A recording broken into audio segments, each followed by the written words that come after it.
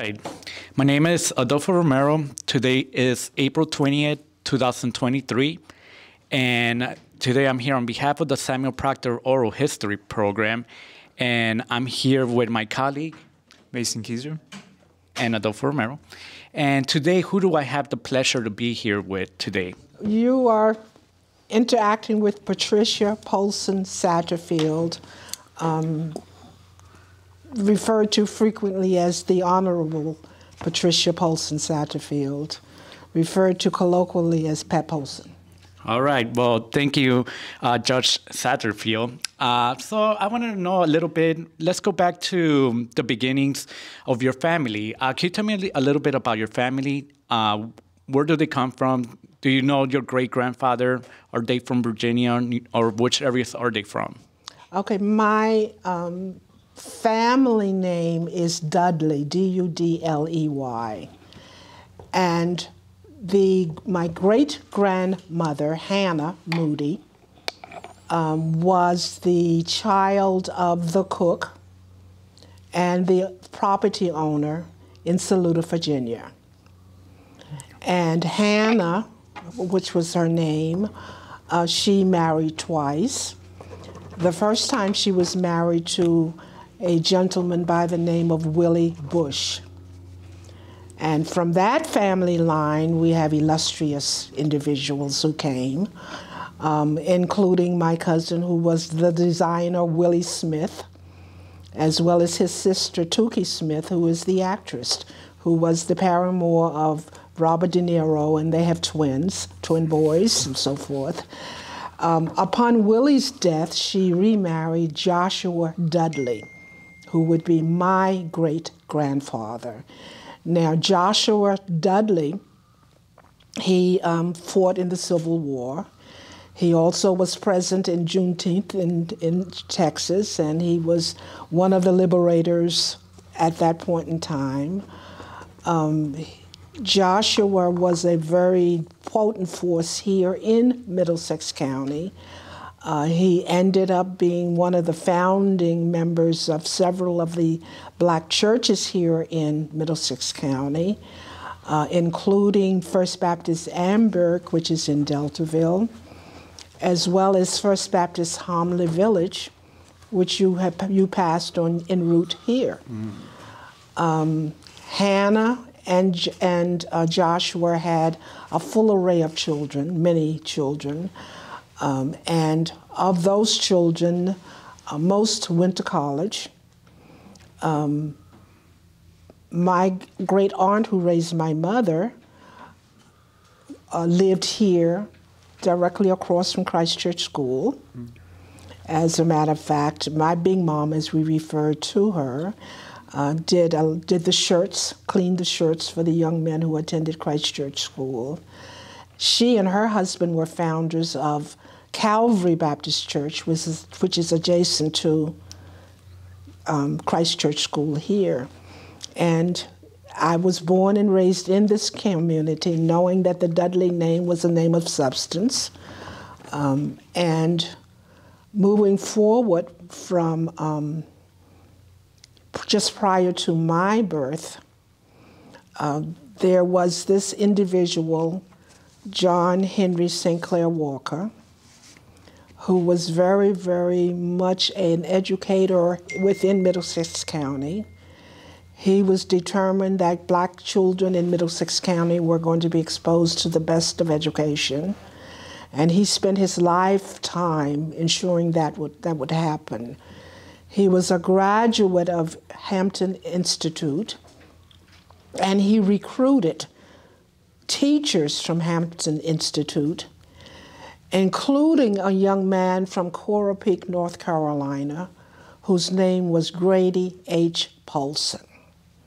And Grady H. Polson came to Middlesex County for the purpose of teaching math and science at what was then known as Middlesex Training School.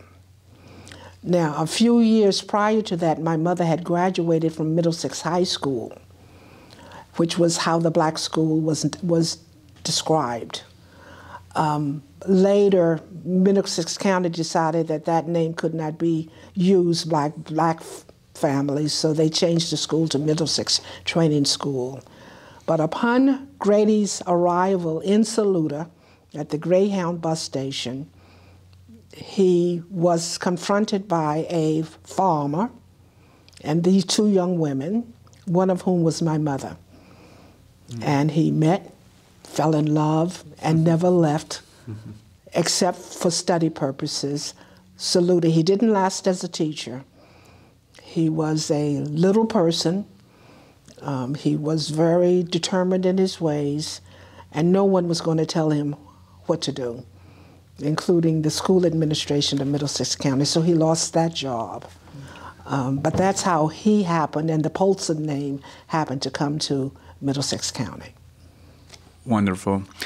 How was it growing up over here in Middlesex County when you were a kid? Do you still do you have good memories? How was it? I have wonderful memories. I was one of the, as I indicated, my father did not last in education, and he decided that he had to do something different. So that when I was an infant, he left this area and went to Howard, where he took his degree in dentistry because he didn't want to spend the time taking the prerequisites to go to medical school. And once he graduated from dental school, he came back and he opened two practices, one in West Point and one in Kilmarnock, which is just north of Whitestone. One in Kilmarnock, he and Dr. Norris shared space in Kilmarnock, and in West Point, he and Dr. Franklin shared spaces.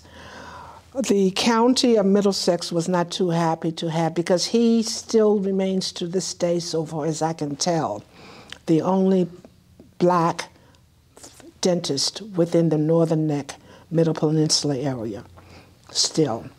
But Middlesex County was not happy, so he was drafted into the Korean War in 1950, and so he had to close down his practice. When he returned, he reopened here in Middlesex County, and he ultimately closed down his office here, I guess it was in 1991, 92, and retired. Okay.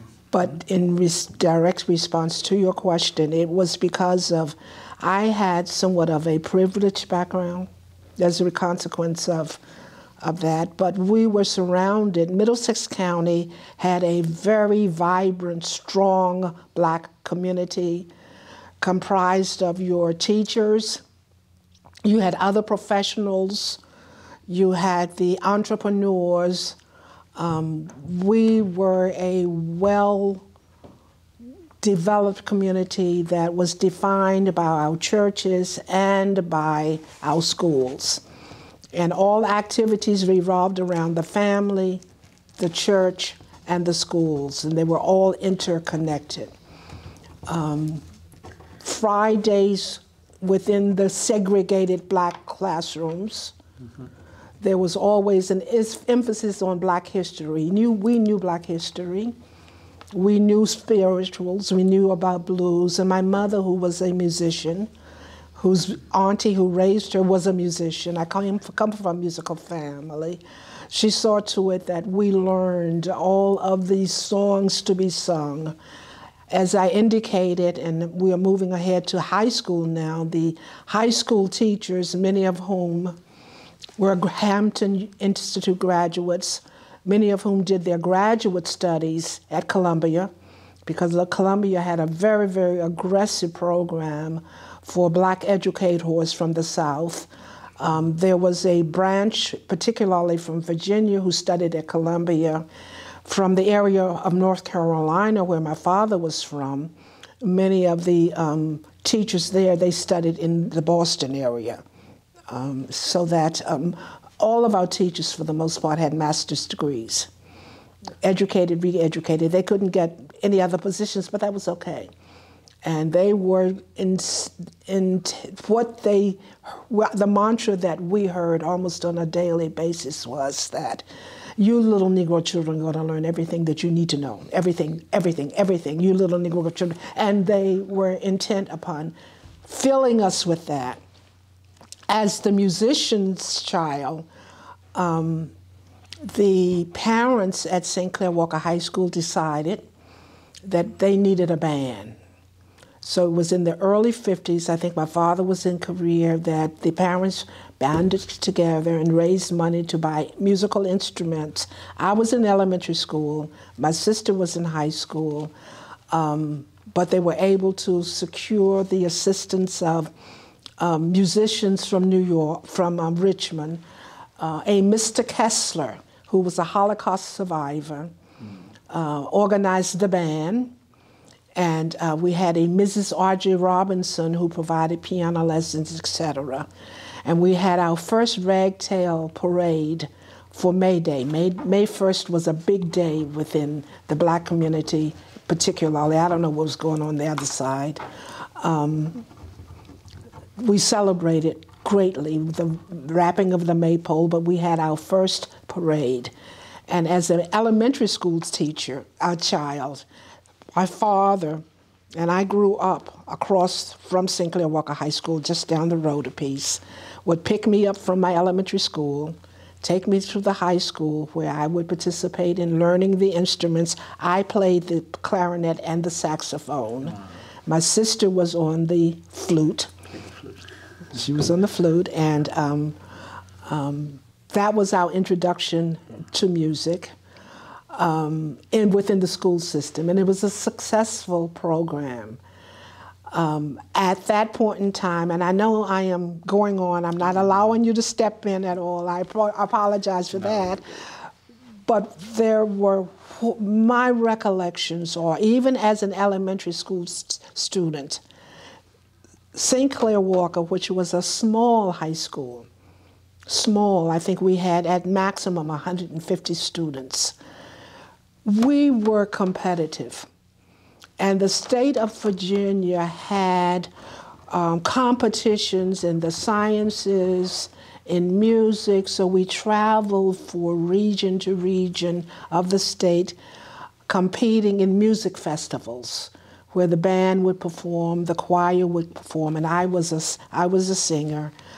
We traveled from college campus, HBCU to college campus, to compete in the areas of science and mathematics. And Mr. Walker, who I mentioned earlier, who was the math teacher, he taught me, of course, math, and then there was geometry, and then there was trigonometry. And we competed in all of those disciplines. And we competed against the big schools in Richmond and Norfolk. And they would kind of laugh at the country bumpkins as we would come up. And the joke would be told that Mr. Walker would put us all in the back of his old car and drive us to the various campuses. And he never got out of first gear. And we would appear on campus. And, you know, we were not the most sophisticated. But I can remember the first year that I competed, it was straight math and straight science. And it may have been, and I had always scored very, very well on the standardized test. I always did well on that. But for some reason, I got the numbering off, and it was an abysmal failure. And the next year, I competed in biology and I think in algebra. And guess who came out #1 in both? And the following year, I competed in trig and chemistry. And guess who came out statewide in both? And I think my senior year, and I may have the years, I may shift, the senior year may have been trig and chemistry. Because I can remember that was at Hampton Institute at the time. So we excelled, and hopefully you will meet the person who molded me. Wow. He's scheduled to come in for an interview today, Dr. Lomax. Wow. And he came in, and his first year teaching, he came into our science class. And Sputnik, which you may be aware of, had just been launched by the Russians. He said, okay, we are going to take over Sputnik as of today. And he proceeded to prepare us to to compete. Grand time. We had wonderful fun. We organized our activities of the dance. We always had dramatic performances because we had to learn how to speak. Right. We engaged in oratory that was both in the church as well as in school. We always did musical productions as well as dramatic presentations. We always competed at every area that we could compete. We competed and did exceedingly well. And this was particularly the case in the minds of many as it related to athletics. And we did very, very well statewide athletically. And when you attended the high school, what year was this? I started high school. Now, I went to Mill Road for elementary school. My mother was my first grade teacher. She gave my first spanking my first day of school because the teacher's child could not be seen to get away with anything. So she had to discipline me. And I went through the first to the fifth grade, or fifth grade at Mill Road School. 3-room school. In the first and second grade were in one room. Third and fourth grade were in another. It must have fifth and sixth were in another. 3-room school. And that seventh grade, I went to another school, Syringa. And then as an 8th grader, I went to the high school, which was then known as St. Clair Walker High School. Was this during desegregation already? At this Oh, time, absolutely or? not. Oh, Totally yet. segregated. Okay, Totally segregated. So your experiences. What was curious about this region was that my father, upon his opening of his office here, and he opened it in Middlesex County, I guess maybe in 1949. No. He had to close it in 49 to go off to Korea. When he came back from Korea in the early 50s, when he went into opening his practice in earnest here, 90% of his clientele, they were white. Okay. And Deltaville is the tip of Middlesex County. And there were many folks from the Northeast who would travel to Florida, stop off at Deltaville, have their dental work done by my dad on the way down, and see him on the way back. And I have now a huge lobster hanging in my family room that one of his patients had caught and had stuffed in Cape Cod. But that was really a phenomenon. In my judgment, 90% of his patients were white. Would your father provide services for the black community at a discount, or would he help them on the side if they couldn't afford it, or anything on that end? He was a part of a state program. Okay. And I can remember him picking me up out of school, and we would go to schools in the Northern Neck, which would be Lancaster, Northumberland, and Richmond County, and he would be providing dental services for the school children. He did the same thing in Middlesex. He also provided dental services for the Mattaponi and the Pamunkey reservations that are next to West Point, in West Point, Virginia. So that was all a part of his services. In addition to his private practice, he did the public services for youth within the region. Okay. And I just remember going with him from school to school and playing with the kids as he was grinding their teeth. Yes. Good point. So growing up, what made you, at this point of time when you were back in high school or grammar or elementary school, when did you decide to, what career path did you want to take down the road? When was that decision made, like, hey, this is what I want to do, I want to follow? One of the mysteries of my being a judge is that I never could make a decision. Okay. When I came from a musical family, as I indicated. I think my big mom, who lived right over there, she saw to it that all of her children, and she had none, but she raised quite a few, were exposed to music, so that my sister and I started music lessons when we may be 3 or 4 years of age. And as a consequence of the starting of the musical program at St. Clair Walker, and I mentioned Mrs. Audrey Robinson, who was giving lessons, my mother and others would transport a group of us every week to Richmond to take lessons. My sister and I took piano and organ lessons, piano from Mrs. Robinson and organ from Mr. Howell. And we were the musicians for my sister graduated from high school. She was the musician at Calvary, which is the adjacent church here. When she graduated, I became the choral director and the musician. So that I always had a musician's background, and I studied classical music the whole time I was in high school, thanks to my mom and her friends who saw to it that we took lessons. But my father had 2 daughters. My older daughter, who was the child prodigy, it was okay that she could focus on music. But his son, me, I was going to take over his practice. So that my road was for chemistry and math. Right. And I went to Howard University as a double major in chemistry and math. But I also went there with my love of music. And the then director or head of the College of Fine Arts at Howard was a Dr. Warner Lawson. And I had auditioned and had been selected to perform with the concert choir of Howard University. And for my whole freshman year, he encouraged me to change my major, which I refused to do because I had a mission. And then he came up with the brilliant idea. He put together a group to study in San Juan, Puerto Rico, with Pablo Casals, the cellist, for the summer of my freshman year. And he wanted me to attend.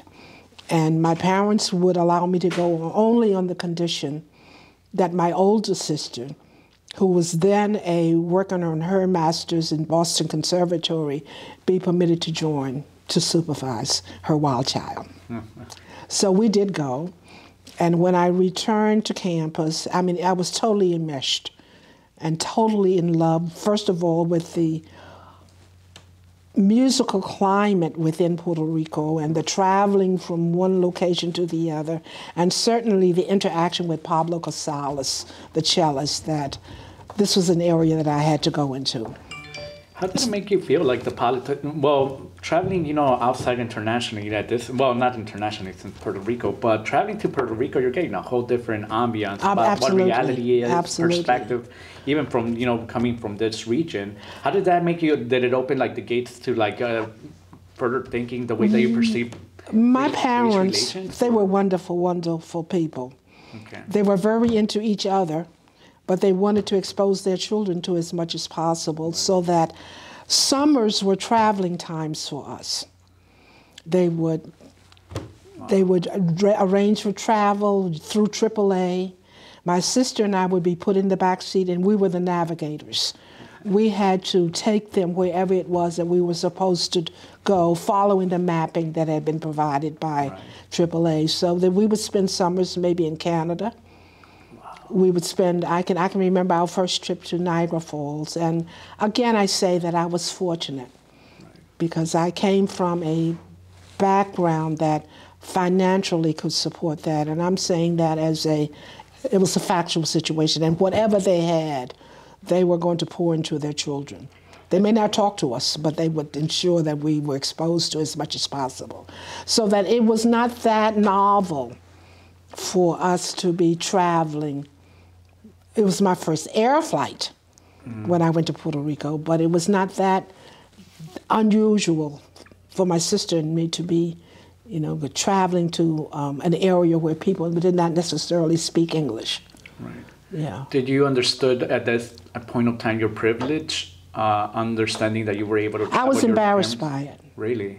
I was embarrassed by it, and I have to say that I had to become a tough child Yeah. in order to, to overcome some of the, there was some resentment and hostility. I could feel that.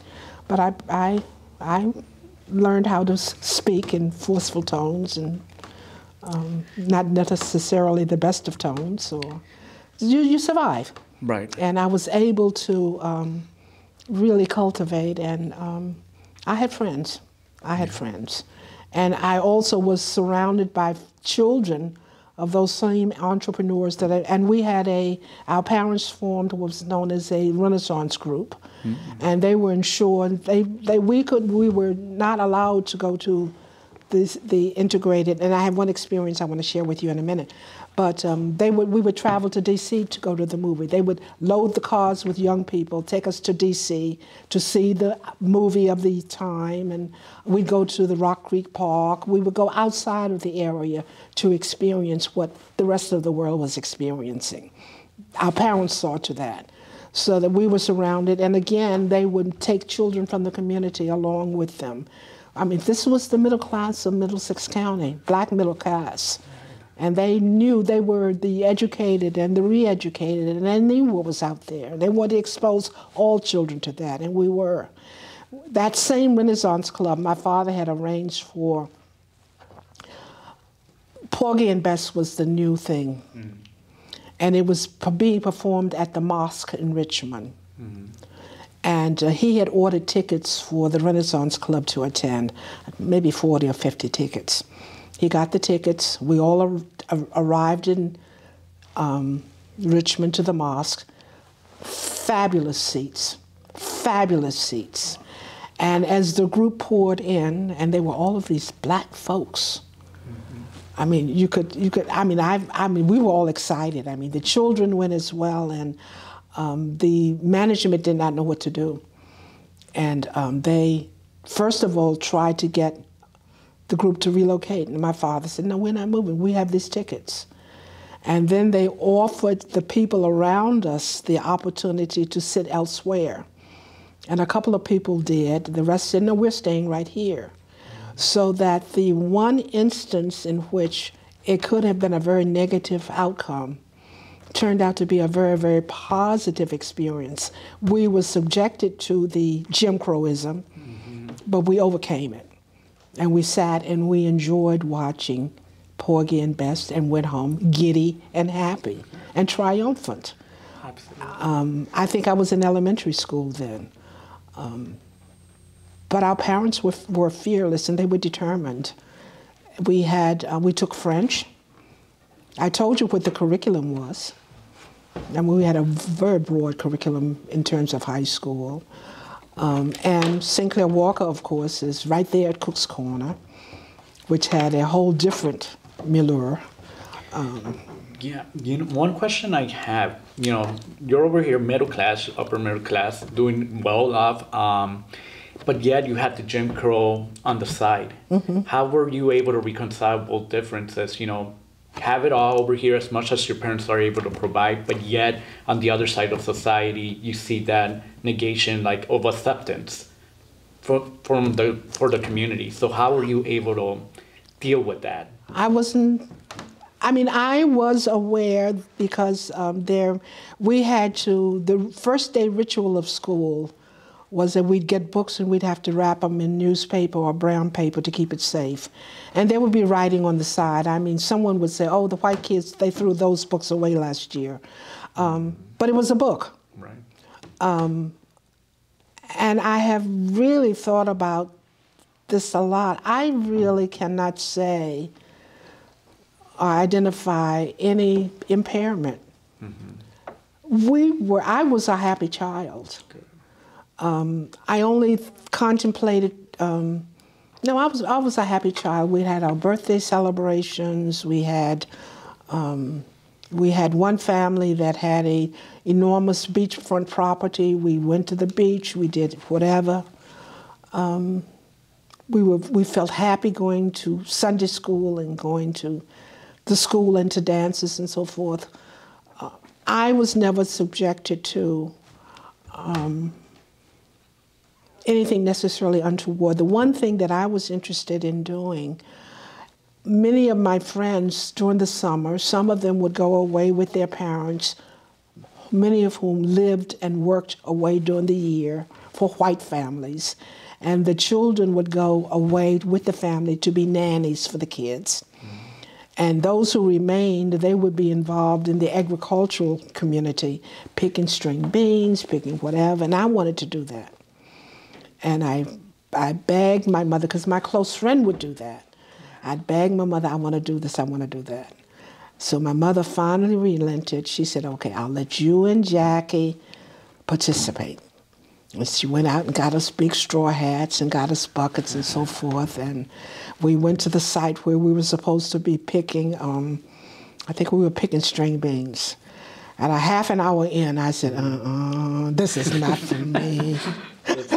So I started filling the baskets with grass and whatever, and it didn't work out too well. And the owner said, who was a black farmer, he said, don't you bring those children back over here again. That was my one experience and my rejection of being a part of the agricultural sector. I was fine. I was fine. I was happy. I mean, our life was so structured that we went from A, B, C, D, E, and F. And my mother, the teacher, my grandmother did much of the cooking and whatever. And I can remember as I was making my tours from elementary school to the high school for band and so forth, watching soap operas with her. I remember the first TV that we had. I remember the first black family to have a TV in the county. The house next to Sinclair Walker High School, they had a long antenna. They were happy days. Can you tell me a little bit about May Day? I know you touched a little bit about that. What did it mean to the black community having May Day? Was it a parade? Was it a festival? Initially, as soon as warm weather struck, maybe the last part of, maybe early March, that's when the maypoles would go up in the respective elementary schools. And we had many of the churches had their own schools. That was what was provided for the black community. The church provided the schools. And there was Antioch School that was affiliated with Antioch Church. There was Calvary, that was school that was affiliated with Calvary Church. You had Shiloh School that was affiliated with Shiloh Church. You had Mount Zion School that was affiliated with Mount Zion Church. And so that at each church school ground, the maypoles would go up. And you would start practicing all of the intricate steps for wrapping the maypole, because it was a competition on May Day. Who could wrap the best maypole? So you had to practice that. We learned square dancing, so that we had square dancing competitions, and we spent considerable time during recess. Our physical activity was revving up for May 1. When May 1 comes around, you would have a May Day queen and king, and a little ring bearer. You would have, of course, sports. The baseball game or softball game was a major component. You would have the photo booths, where you would go in and take your little, you perhaps have never seen those, but we would go in, have our little pictures taken, the black and white pictures. You would have the cotton candy that was being funded. It almost took on a carnival fair-like aspect. Within the school itself, you had the stage set for whatever the production was going to be for that particular period. And you had the various games that would be played, and pin the tail on the donkey, and the typical fair type of thing. And once we added the parade to it, that became a very, very important component. The day was compartmentalized, and all of the maypoles that used to be positioned on the individual school grounds were all transported, and you had this huge array of maypoles. And you would have the competition of the wrapping of the maypoles. And after the queen and the king, of course, were brought in and seated upon their throne, you would have the festivities to begin. And you ate and you drank and you played and you hid behind the curtains in the... It seems there was a lot of cultural access back in the day and a lot of activities happening, a lot of education happening, primary Black history, not just that, like be proud, take ownership of that. Absolutely. I want to know, when did it happen where things started shifting? Did it start shifting? And if so, when did it start shifting? Now, I graduated from high school in 1960. Okay. And up until that point, Virginia was moving forward with all deliberate speed. Totally opposed to any form of integration at all. Now, St. Clair Walker High School closed down officially in 1969. So that period of turmoil or whatever, from 1960 to 1969, I was not a part of. What I was a part of was the fact that in West Point, the parents in West Point, there was a high school, Beverly Allen, and high school was there. That was the black school. And that was closed down, and there were all kinds of unrest that were going on in West Point. And parents loaded their children up and they were transported to school at St. Clair Walker High School. And at St. Clair Walker High School, we had the West Point 13 students. Some of them lived in the community. Some of them commuted on a daily basis to be able to go to school in Middlesex. During that same period, there was an area of Virginia, Prince Edward, in which they closed down the school system.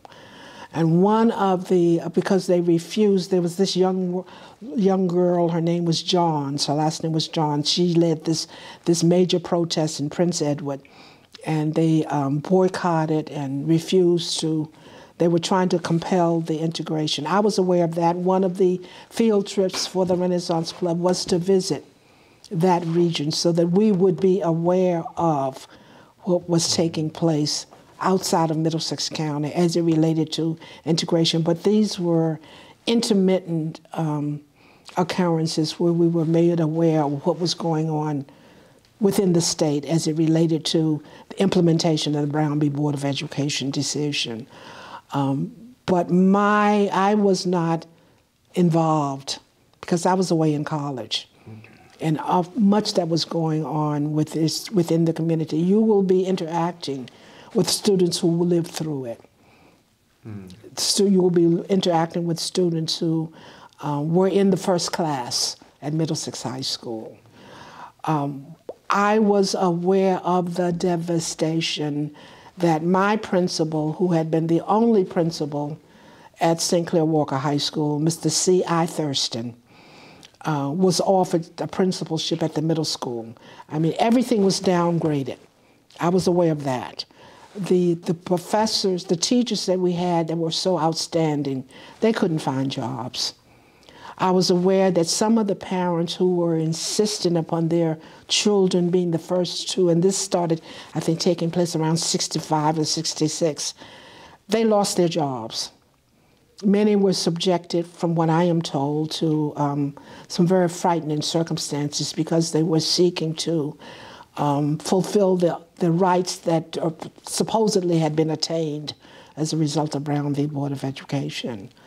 So that I, as a student on Howard University's campus, wanted to be in that first wave of freedom riders. But Grady Polson said, you're coming right back here to Middlesex. You're not going to be on any bus. You're not going to do. But I was involved in protests in Washington, D.C., and it was more of a global protest than a localized protest. I can recall coming home to visit and being engaged in heated conversation around the dinner table as I am critical, because I know it all at this point, critical of what was being done here as opposed to what could be done. We were very, very, and my group turned on the black bourgeoisie which I was a part of. Right. You know, I'm like, we whoa. turned on the black bourgeoisie. Right. So there were a lot of conflict and dynamics that were going on. My classmate was Stokely Carmichael. Right. Oh yeah, we were classmates. So we would meet on the ground, and I'll be involved in their discussions and the activisms and so forth. But I was not permitted to act out anything. He was later known as Kwame. He married Miriam Makeba. Okay. The SNCC really in fashion had its genesis on our campus. Wow.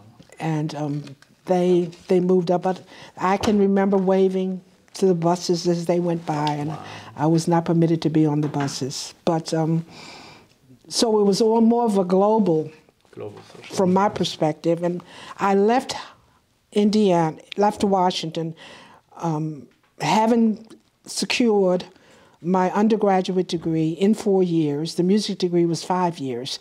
I was able to compress all of that into 4 years, and I left there and went to Indiana, Bloomington, Indiana, which is where I did my graduate studies in opera. But that is also the home of the Klan. Yes. So that I had my own protest on the campus of Indiana University. The black community was very, very vocal. My husband, who I met there and we married, we would travel by motorcycle to various areas of the area. But we learned fast that it was not safe to do so. 68 is the year that we left Indiana. I could not stand it any longer. In April, you know what happened. And a few months later, Robert Kennedy, who came to deliver his great speeches on Indiana's campuses, and we were all out there in support, and the Klan was on the fringe, and then he went on to San Francisco. You know what happened. Right. So that 68 was a very, very, very, and I said, I've got to get out of here. I got to go back home. So my husband and I relocated back to Virginia.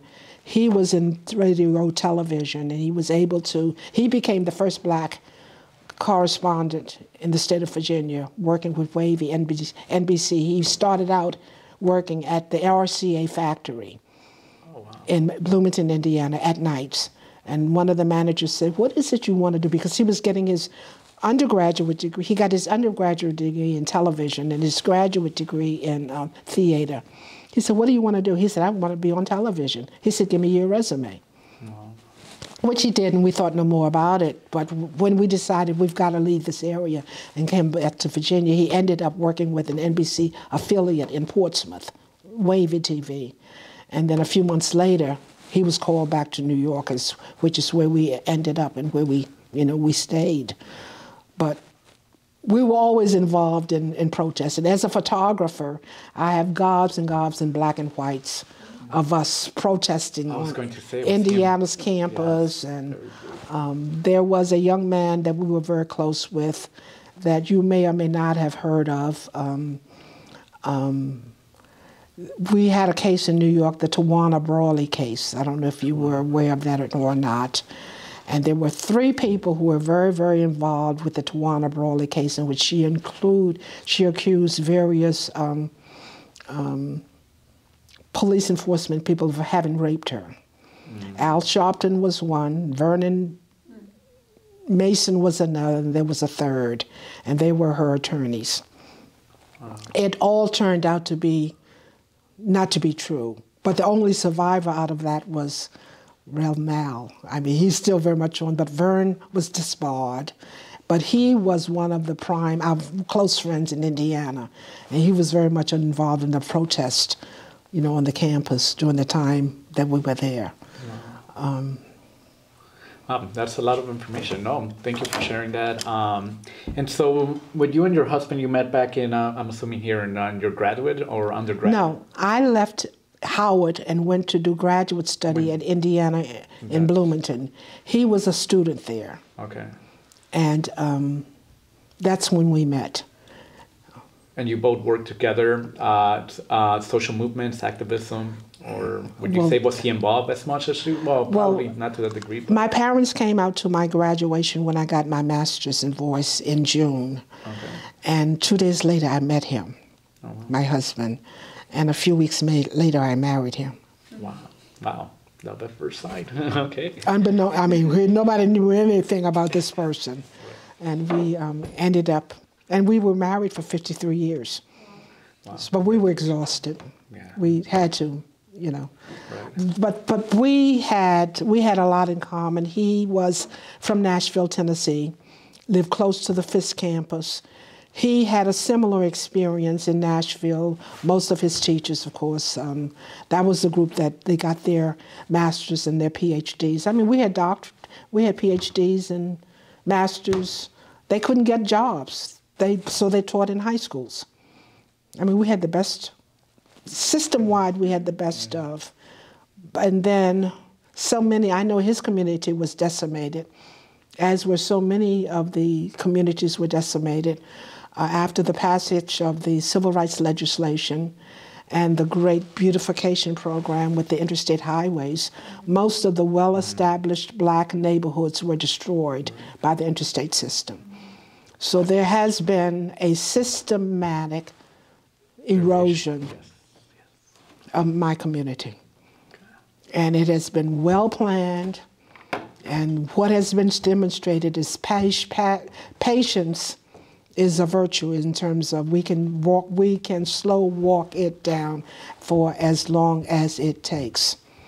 And there are those of us within the community who strive and fight to ensure that we leave a legacy that our children will be able to recognize, because the same community that nurtured me no longer exists here. Our young people know nothing. I mean, do you think they really had emphasis on black history on Fridays in the classroom anymore? No, not Do you think that they associate Sinclair Walker High School with social services. They now go to there to get their, whatever the vouchers are needed. They don't know what Sinclair Walker High School, and the Heritage Committee exists for the purpose of preserving and passing down the legacy of the black community within Middlesex County, because it's amazing. How can you reclaim that again, once again? Can it be reclaimed? Can we go back to those days again? We are involved in seeing to it that this happens. We are engaged in deep dive research together with the Fairfield Foundation, and it is going to take a while. There were a group of teachers and the Southern Baptist Association that wanted to stem the tide and to provide a basis for the children of the past to learn what the history of African Americans were in Middlesex County, that they engaged in the research and the development and the publication of a tome, and I should have brought the Red Book with me, that profiles the history of African Americans in Middlesex County starting around 1649. So that is a great basis from which we are working and we are building upon. I live in a community that was a free community of color, but I don't know how it got to be that way. I'm going to find out. Cook's Corner is a community of color. How did all of these black folks own all of this property that extends from Cook's Corner into Urbana? How did that happen? We're going to find out. We had one entrepreneur that I remember. His wife, in fact, taught me as a 7th grader. His vision, the first thing that he did, his name was Gerald Butler Harris. He had a baseball diamond, and the Negro National League used to come and play. And you're going to be interviewing the grandson of someone who played against Willie Mays in that same diamond. And once Jackie Robinson was allowed into the National Leagues, then Gerald Butler Harris converted the baseball field into an outdoor movie. And we would go to a drive-in movie there, and we have ads. And he and his wife had a newspaper, and we have a few issues of the newspaper that we are pulling. I mean, it told about the life of the Black community back in the 30s and the 40s. I have paraphernalia. My grandfather, he built the barn and the house that's over there where they live, just a catty-corner across from the high school. I have stories that he told where he would hang out at Cook's Corner, and it was the cultural and the educational center, one of them, of the Black community. They had them in each community. I mean, the community surrounded the churches, and you had your social and your cultural and whatever. We'll bring it back. We're going to ensure that these young people, even though I understand our numbers are declining within Middlesex County, we don't want to be certain that the full legacy and as much of the story as we can unearth can be unearthed. I mean, it's that the Black families raised money to build the schools, that they had the land to donate so Sinclair Walker could be there, so that these little Black children would learn how to read and write. And my big mama, who died at the age of 101, 102, they could put on plays. She read, she played, she knew how to read music. Her mother, Hannah, that I mentioned earlier, saw to it that her children knew how to read music. Her mother, Hannah, and father, Joshua, they had wills. Their educated children who had their masters and doctors and taught at the various universities. One of my great uncles played football at Howard in 1909. Wow. 1908. They were the professors. I had a professor who, in Lancaster, his educational background in terms of his teaching exposure, et cetera, was in Lancaster. The children didn't know to do wills. The parents knew, they didn't. So I had to deal with a lot of heir property and take care of a lot of partition. And land was the value. And the young people now many of them seem not to appreciate the value of land. As long as you have land, and if it's on the water, there are things you can do like eat and sleep. Right. But it's being devalued, not important. We've got to reinforce that. Right. Do you see any type of reparations occurring, because this seems like the displacement of the community through, whether it's highways, whether it's integration, it seems that it wasn't, for this specific county, it wasn't something, an effective thing to do because that broke down the community. Clearly, I'm aware of the reparations movement and the drive and the commitment. But that is not one of my focuses. Okay. That's my personal focus, and I have not had or been engaged in too much discussion locally where that has been the subject. So I cannot certainly speak to that. I would say that coming out of the Civil War, even prior to the Civil War, as the tome that I just described indicates, there were Black landowners at that point in Middlesex County. And I am told, and it's oral history, that at the time that the Emancipation Proclamation, the ideal land for the white families was along the highway. So that all of the less desirable property, the waterfront property, ended up in the hands of the Black families. But slowly but surely, that ownership has flipped. I offer you $10,000 for land that's really valued at $100,000, and that seems like a lot of money. I'll sell it to you. And that is what's happened. We now have limited access to any waterfront property around here, the Black community. Now, if we want to speak in terms of reparations, but it was voluntarily given. It was not taken. Right. So that I don't know that what posture Middlesex County landowners would be to argue for. I don't know. I'm taking no position on that at all. Okay. But oral history would suggest that maybe that's not a concept that may fly. Okay. One of the questions I had to add on to what we're talking about, we have the community, one of the things is you could have cultural loss by the removal or the erasure of the history of those communities. And it seems to an extent it has occurred and you're trying to bring that back into the community. A lot of the conversations I've been hearing through yesterday, at least with a couple of the folks that we interview, they mentioned, I think that's getting lost a lot around here, mannerisms, the way that you're teaching your children to be, you want the best for them, you want to educate them. But you also, behind that, there's, like I said, having those mannerisms, having this way of seeing the world, this world perspective that's sort of getting lost. So how do we reclaim that side of it?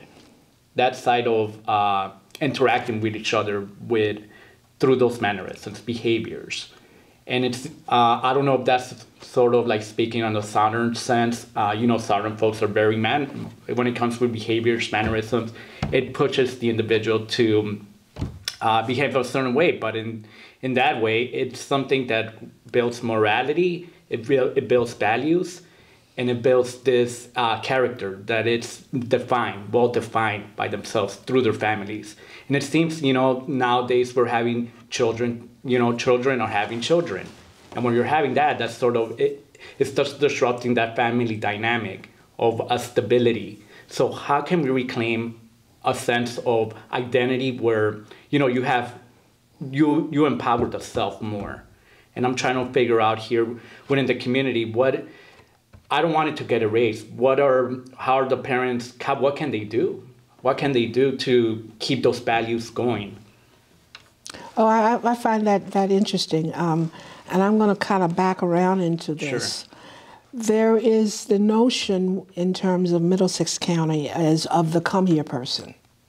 Okay. You're a native or you're come here. Now, my father was here for almost 70 or 80 years. He came from North Carolina. He was a come here person. I left here in 1960, and I did not return again until I came home to care for my mom in 2011. I'm basically now a come here person. There is an enormous void for me in terms of, I received the monthly papers, the weekly papers in New York. I came to visit my parents frequently. They came to visit me. But there is a void from 1960 to 2011. And from 2011 moving forward, I was pretty much engaged in caregiving. So I really was not out in the community. So it's only been since maybe 2018 that I have, and the passing of my husband, that I have now become more immersed in the community. What you are describing, that was described to you, I'm not familiar with. I'm a come here person. I do know that I have reacted to what I have seen in publications. I feel saddened, for instance, that where I left here and we were at the top of the heap, and you see maybe one or two black students who may be excelling, and new concepts have come into place. I cannot remember when I was growing up, there may have been one or two children who may have had difficulty in a class, but it was not to the point that you were segregating out a certain group of students as being performing below par or whatever. The mannerisms that were being recited, I'm not sure what that is referencing. I have had very limited interaction with young people from the community. Very, very limited. Because I'm an old woman. You're very young. You look. I'm an old woman, and the pandemic sent us inside. And most of the communications have been done by Zoom. And we've been able to get a whole lot done, but you are not interacting on a one-to-one level with people. Right. So I don't even know how to address this. I can appreciate the concern. Certainly we want to have a return to the niceties and so forth. But we are surrounded by, my sense is that we are surrounded by a lot of unniceties. There are preconceived notions that are brought in that are associated with my people that is not true, but it's being fostered. So there is a negativism that is being associated with too many within our community.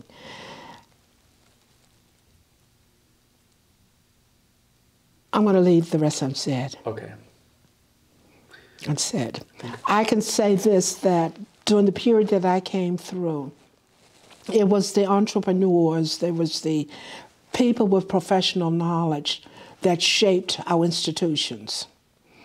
And as soon as one has the opportunity now to vacate the area, I think that's happening. And that there may be a less availability of people with knowledge that can inform the institutions than may have existed in the past. Mm-hmm. And I'll just leave it at that. Okay. I think you brought a really good point earlier, which is part of this project too that I wanted to ask about the pandemic. What were the impacts in the community with the pandemic overall? From a personal perspective, the impact of the pandemic was revolutionary.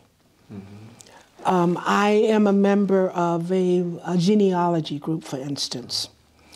And we used to meet monthly in Essex, and it would be a relatively small group of people. Due to the programmatics of the genealogy group, we now are an international group in which we, on a monthly basis, have participation from all over the world as people are seeking to find the connections between where I live in the Caribbean and where my folks may have lived in Louisiana or Virginia, because the middle migration we focused on substantially. So that in terms of the interactions, and the group is comprised of the enslaved as well as the enslaver. We have descendant populations who are seeking to find the people who were enslaved on their properties.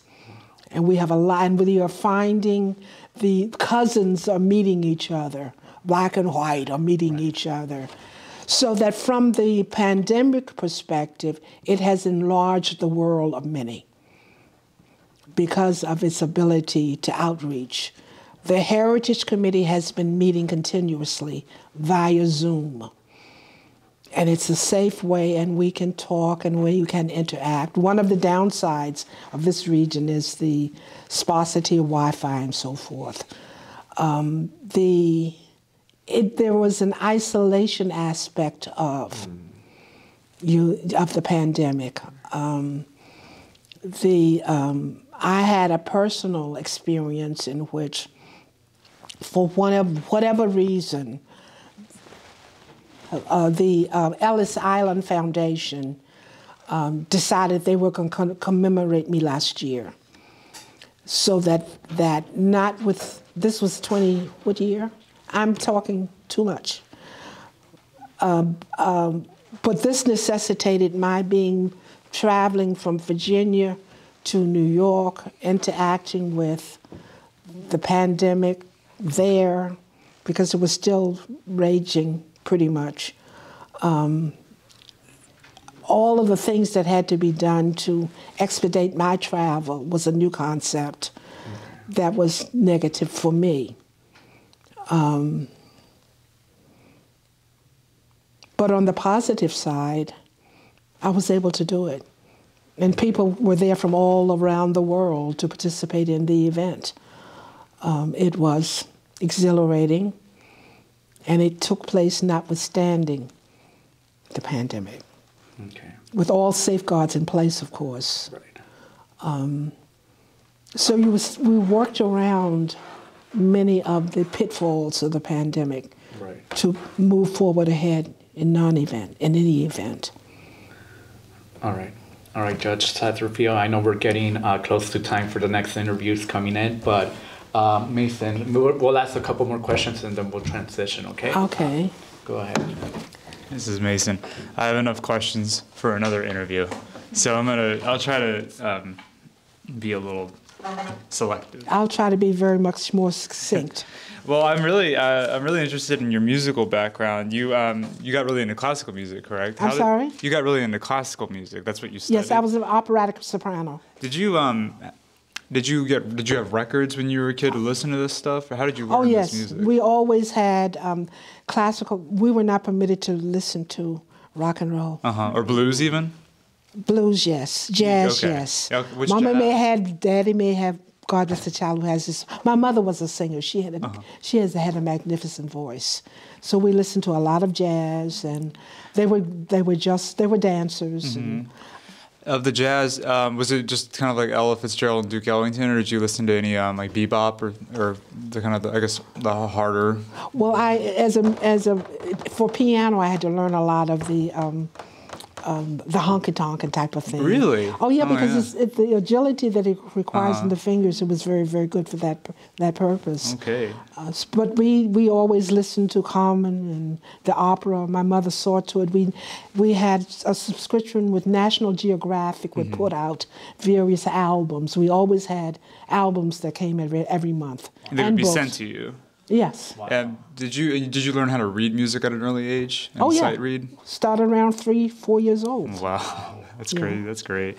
Another thing, in 1958, Sputnik happened, and your teacher said we're gonna do that soon. And it seems like you enjoyed we would call it STEM nowadays, but math and science. Oh, I did. So I did. did you pay attention to the space race in the early '60s? I did. Did you gather around the TV to watch? Well, I can remember that for the first walk in the moon, we were getting ready to. Well, I was getting ready to join my husband in New York, and I can remember precisely where I was and where I was visualizing the walk on the moon. My grandfather never believed it happened. Oh yeah. No, there was that generation that thought it was all made up. Never happened. So fast. Your father, he also serviced the Pamunkey. I'm sorry? Your father serviced the Pamunkey Reservation Indians for dentistry. Was there a lot of interaction with them in the Middlesex? I can remember going with him to the reservation, and he maintained a relationship up until his death.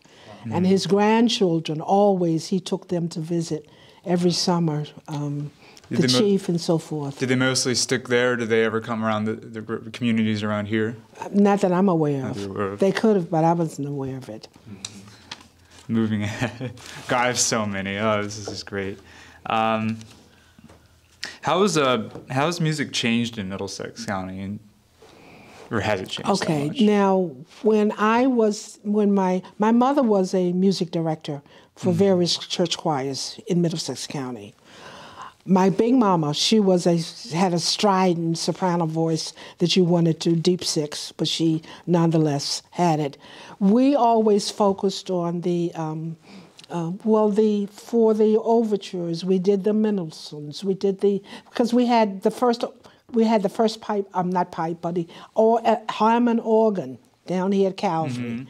And of course my sister and I knew how to play it, so they bought an organ.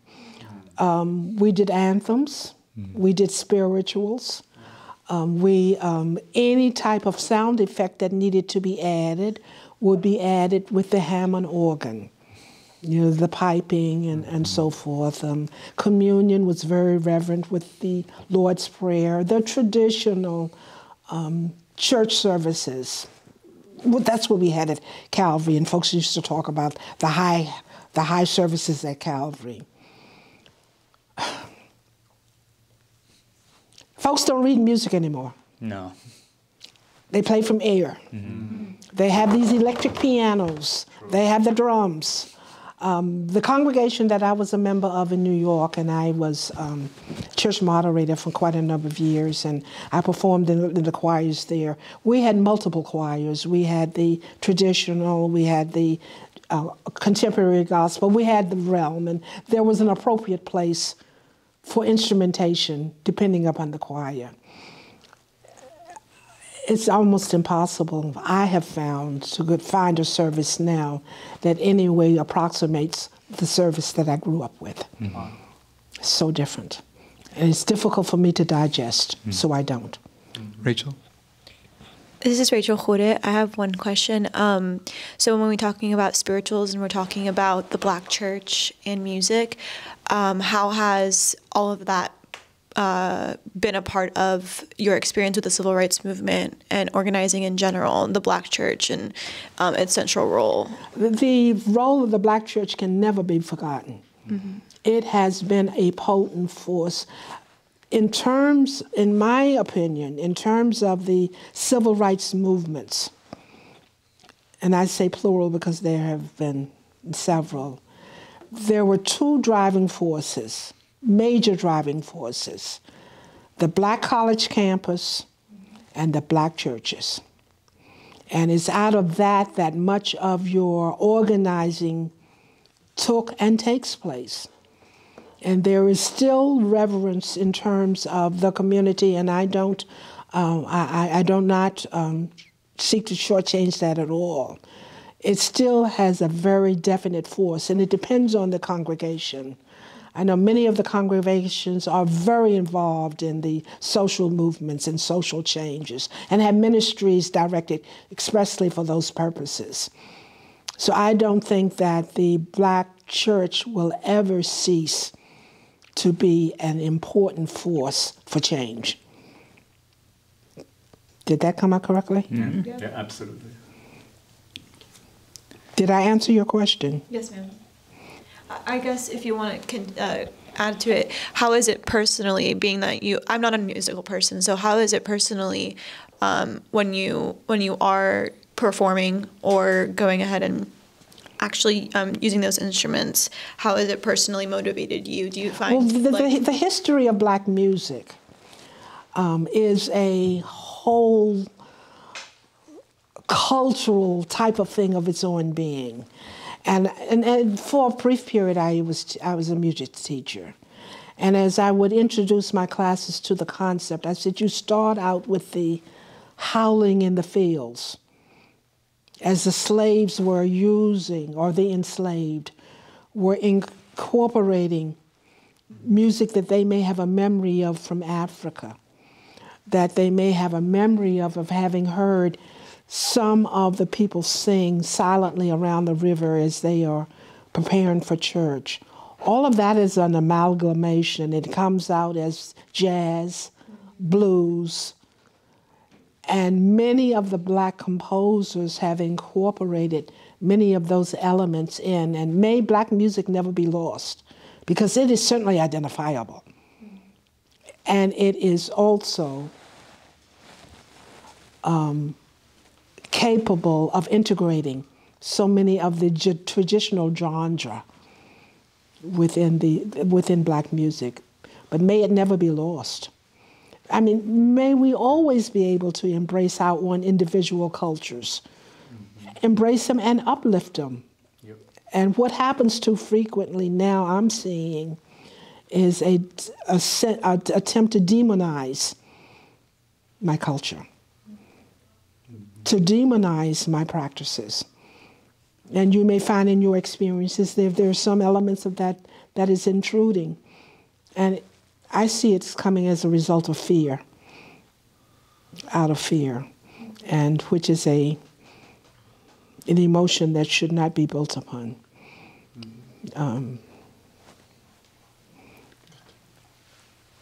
Did I answer your question? Definitely. Yes. If we have time for one more kind of big one, I guess, is so you mentioned that over the course of the 1960s, you're meeting with Stokely Carmichael. You're talking, you're working with him, and you say you turned against the black bourgeoisie. Well, we verbalized. Let's just say, let's be honest about this. I mean, we talked about it. We talked about our parents. Yeah. But we embraced many of the lovely things that we were beneficiaries. Well, that's what I wanted to ask is how have your views changed since the 1968? From the way yeah. I never want to lose my black identity. I have fought to ensure, notwithstanding raising my child in New York, that she be fully aware of her black identity. There are cultural differences. We are not a homogeneous community when I'm saying black identity. And there are differences in views. There are cultural differences. There may be cultural biases and so forth. If I were to rue anything, it would be the fact that there is the clamor on the part of some to be wanting to equate or to duplicate or replicate for my family what's going on in the white family, so that we are forgetting what our identity is. Harvard Law School is wonderful, but so is Howard Law School. HBCUs provided an opportunity for black students to achieve when they were rejected everywhere else. Do not minimize the importance of the HBCUs. They will never be supplanted by the Harvard or the Yale that offers enormous things. We're celebrating in New York because we now have, for the first time in history, as the head of the Court of Appeals, the chief judge of the Court of Appeals of the state of New York is a black judge who happens to have a Harvard Law degree. So I don't minimize that, but we have to be fully embracive of the positive benefits of association. I am strong because I came through a HBCU. And that Indiana professor who told me, Polson, you may have an A in my class, but no nigger's gonna get an A out of my class. And I responded in kind, because I had the confidence from the building at a HBCU and St. Clair Walker High School to know what my worth is. And I got an A out of the class. Wow. And he had to appear before the dean. Wow. Okay. So that it's never to be assumed that the HBCUs or any black-oriented group that is moving forward in a positive vein should be disregarded or dismissed. All right. Well, do you have anything else you'd like to tell us? Oh, I have a whole lot of stuff I'd like to do. No, but I think that I have really exhausted, and my coffee's getting cold. No, that's you only touched like the tip of the iceberg before we get going through all this. I feel like we need another side interview, but I mean, for now, I think we have already an interview previously. I think the first interview may have focused more on Hannah. Okay. Yeah. Okay. We could, like I said, we're going to be here, for a little bit longer. But I mean, for now, I think we have other people coming in. But I want to thank you for making time today and sharing with us very in-depth details about your personal life and also about the things that you've gone throughout the years. And thank you for all the work that you're doing here. This is what we need, in my opinion. This is what needs to happen. We need folks, the community, to come back and pick up and rebuild that history, remind people what happened here, what occurred here. Yes. That erasure needs to stop happening, and I think by you identifying what needs to be done and get done, I think that's a step forward. That's a step back to reclaiming that identity, like you mentioned, that is necessary for the community to move forward. So I want to thank you for doing that. Well, I appreciate this, and I appreciate what you do.